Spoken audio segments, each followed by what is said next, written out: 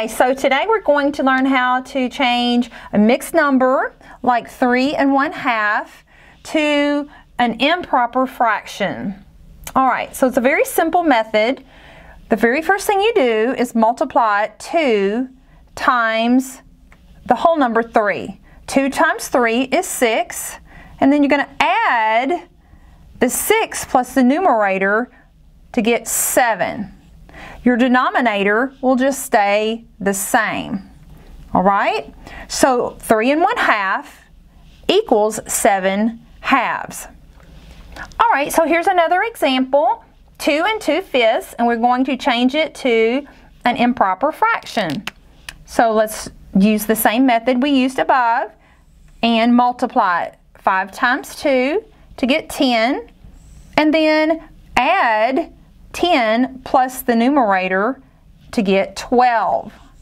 Your denominator will always stay the same.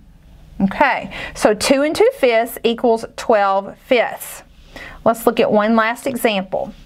Okay, so your next example is with a little bit larger numbers, but you'll still use the same method.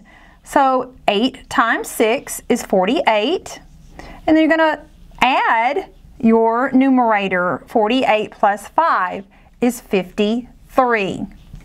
Remember, your denominator stays the same. So 6 5/8 becomes the improper fraction 53/8. All right, that's pretty simple. Why don't you try some at home?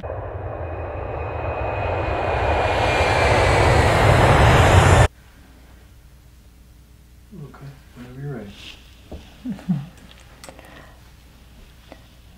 All right, so today we were going to learn about how to change mixed numbers to improper numbers.